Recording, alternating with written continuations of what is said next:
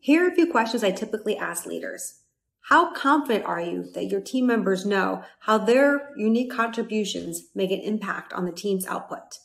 How confident are you that your team understands how their work plays a role in the organization's success? And how confident are you that your team members understand how the organization's success makes a positive impact on your clients, the industry, and the world? Because once you're able to link and label what an individual's role, the team, and the organization does to purpose and meaning, all of a sudden you're going to have a much easier time attracting and retaining employees, helping them to work together more effectively, and driving results. It's time to make work more meaningful and enjoyable.